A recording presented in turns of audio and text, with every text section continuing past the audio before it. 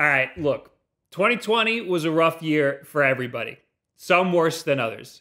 The video game industry as a whole saw a major surge in revenue, which is great, but that doesn't mean that it wasn't struggling hard, much like every other industry.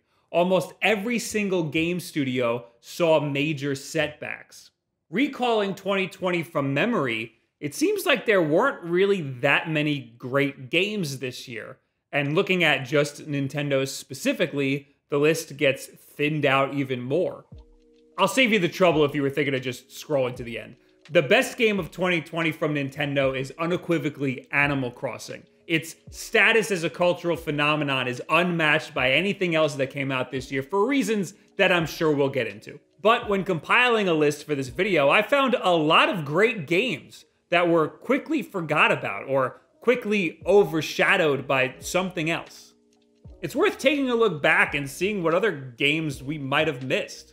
Because Animal Crossing's like good, but like all you do is like collect bugs and shit.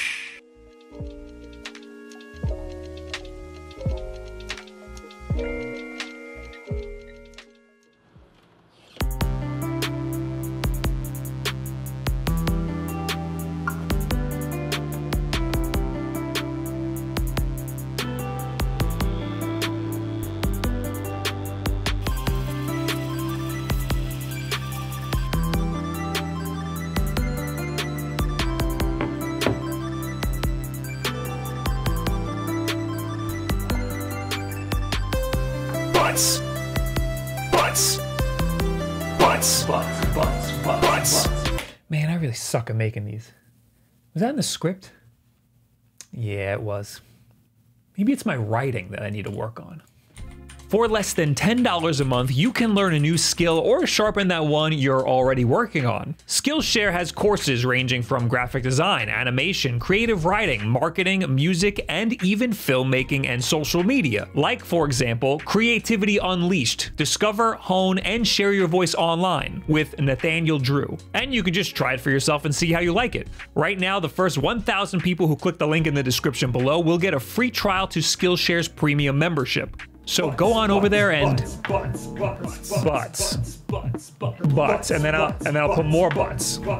And thank you, Skillshare, for sponsoring this video. Unfortunately, we won't be talking about ports, or else Super Mario 3D All-Stars and Mega Man Zero Legacy Collection would be on this list. I had a lot of fun with both of those collections this year. Some of those games are better than a lot of games that I played this year in 2020, but they're just collections of old games that add almost nothing fresh and new to those base games, so I'll be leaving them off the list. Also, I won't be talking about DLC, so the Pokemon DLC will be left off this list, although I don't think I would have included that anyway. The Nintendo Switch was lacking in the first-party AAA department this year, but there were some surprise hits that snuck out that you can only enjoy on the Switch, like Good Job.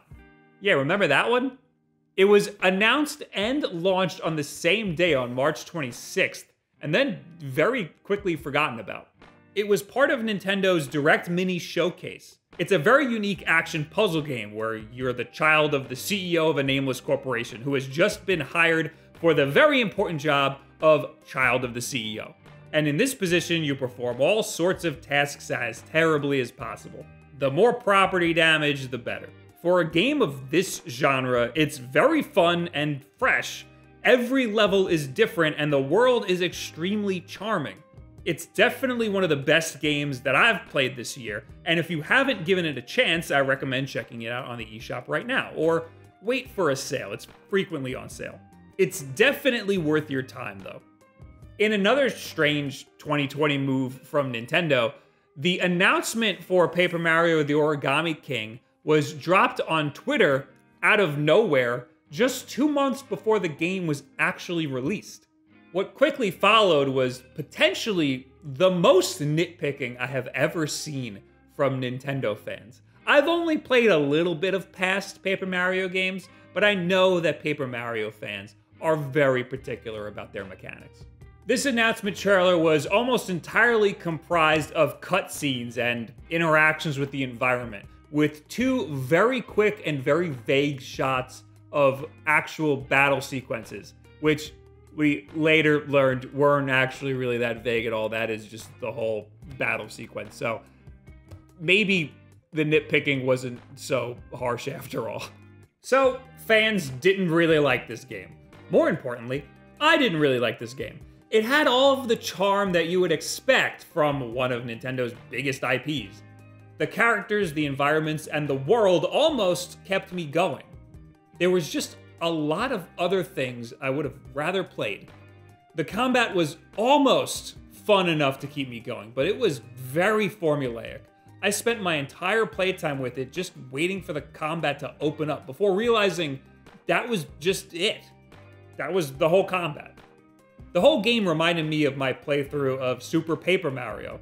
I had a really fun time slowly trudging through it over the course of what must have been a year, but I'm way older now and I certainly don't have the time for that. I'm too busy playing anything else.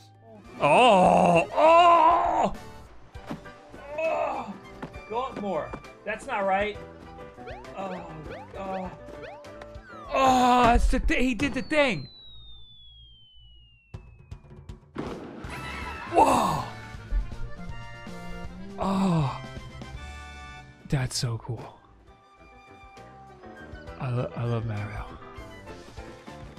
This game's a 10 out of 10. Continuing what was supposed to be the year of Super Mario Bros., we have Super Mario Bros. 35. Of all of the games that came out this year, this is the one that made me fall in love with its mechanics the most, which isn't saying much because this year sucked. The original Super Mario Bros. For the NES is my favorite game of all time. It's the oldest game in my collection that I play through the most, and probably the game that I unwittingly own the most copies of. So I'm already pretty biased towards this game because the base game it's built off of is great. But I love the new meta that the Battle Royale aspects brought. It's you versus 34 other players. Every time you kill an enemy, they get thrown to your opponent's games, similar to Tetris 99. You can also summon random power-ups with coins, so the game ends up being a collectathon of coins and one-ups, and a kill-a-thon of enemies. It makes you play the game in a totally different way, and execute different strategies that make your playthrough totally different. Each level is followed by a mostly random level in the rotation. You can help yourself by using warp pipes when available and choosing to warp to levels that are either easier or have more coins or one-up mushrooms, or levels that have harder enemies, so they're harder on your opponents. I usually stick to 1-1 and 1-2 for easy coins at first, then jump to 1-4 for some Bowser kills. 4-2 is also great for the warp if available. It gets a lot more stressful towards the end game and a lot more fun as a result. Barreling through iconic Mario levels with hordes of enemies against a handful of other players doing the same thing is exhilarating. When it gets down to 2 or 3 players left, any false move is certain death. And these matches could go on for a while, but I get it. It is just Super Mario Bros. Most people don't get the appeal, and Super Mario 35 was kind of a flash-in-the-pan success when it first dropped. Not to mention, it is straight up dying on March 31st, 2020. It's a free download if you have a Switch Online subscription, so I implore you to give it a shot. If you gave it a shot once and didn't really get it, try my strategies I mentioned briefly in this video. And if you want more info, I have a whole video that goes way more in depth on the meta of Super Mario Bros. 35 that you can watch right here, and maybe then you might actually like the game. Can you tell that I really like this game? But as much as I liked it, I know it's not the best game that came out this year. Can you accumulate debt in it? No, I didn't think so. We're still waiting for a sequel to Breath of the Wild that was announced in June of 2019. But in the meantime, we have Hyrule Warriors: Age of Calamity, a sort of prequel to Breath of the Wild that provides some welcome backstory and a change in playstyle. It's a combat-focused hack and slash with a lot of mashing. It's actually really fun. Each character has different abilities that keeps the combat fresh, and you can switch between them on the fly. However, I liked it to stick to Impa. Her Naruto multiplier move is like super overpowered and really fun to use. Holy sh**! I got 5 of them. I just did that for no reason. Oh my God, there's so many guys.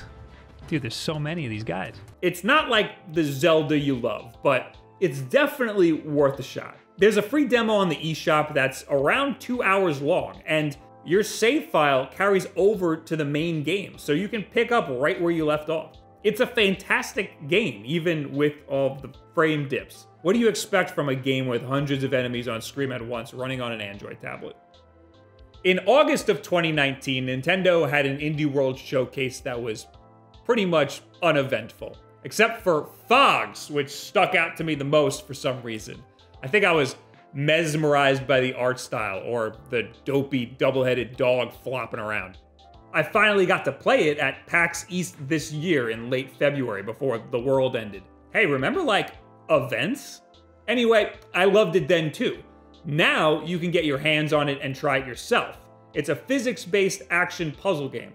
It can be played single player, where each thumbstick controls a different dog head, or it can be played multiplayer, which I think is the preferred way to play. It's tons of stupid fun. Do they bark when you move, or is that you got? It's literally That's smashing odd. buttons. Yeah. you can not bark and just move.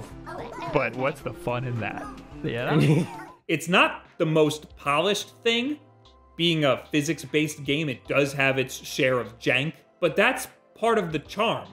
It's also out on Switch, but if you happen to have an Xbox with Game Pass, it's included in the Game Pass subscription, so maybe give it a try there first.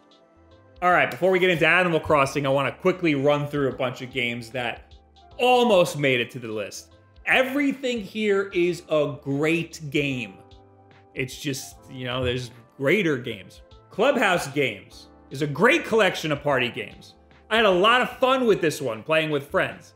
It's just not as noteworthy as some of the others. Rogue Company was almost a great addition to the Switch, but I tried 3 times to squad up with friends and it failed to connect all 3 times, so the game is broken. I think Mario Kart Home Circuit deserves to be considered a game. You spend most of your playtime looking at your screen anyway, and it's a lot more fun than it has any business being. It just didn't make the cut. I did not play Doom Eternal, so sorry about it. I also did not play Hades. I know. Listen, I'm sure if I did, it would be pretty high on this list. It seems great, but this is my list. These are the games that I played, so take it or leave it. I recently played Super Meat Boy Forever, and it's one of the best games that I played this year. The fact that it's an auto runner doesn't bother me at all. Most of the time when I'm playing a game like this, I hold right and run anyway, so this just removed the need to do so. The problem for me is that it's $20, and it's only 4 hours. So it's hard to put it up against the likes of, like, Animal Crossing. For $20, I'd like to see a little more depth. And finally, Among Us, which was so close to being on here. It came out all the way back in 2018, but just now exploded in popularity. It also just recently received a Switch port, which is why we're even talking about it at all. And it has retained its $5 price point. No Switch tax. Admittedly, I've never played the Switch port. I've only played it on PC. I'm a little concerned about how tasks are executed because it looks like you use the thumbsticks as a mouse. But the tasks aren't really what make this game great anyway. It's about the social aspect. And what made me take it off the list is the lack of voice chat. I mean, I'd probably be using Discord anyway, but voice chat is what makes the game fun in the first place. You should definitely play it, but the Switch version isn't exactly going to be the best version. I didn't see Bob once, I don't think. I'm going to the greenhouse. I'm booking a flight right now. I'm booking a flight to Texas to strangle you like Homer Simpson. You should play all of the games that I mentioned here because, like I said, they're all at the very least good games. But there are gooder ones, some gooder than others, and the goodest one is Animal Crossing. There's a segue for you. I didn't know if Animal Crossing was going to be my type of game. On paper, it's not. I don't do simulation games. I don't want to walk around town asking people how their day is going. When I previewed the game at PAX, nothing connected at all. I wasn't interested in the collectathon. I wasn't interested in the museum, which was a big deal announcement at the time.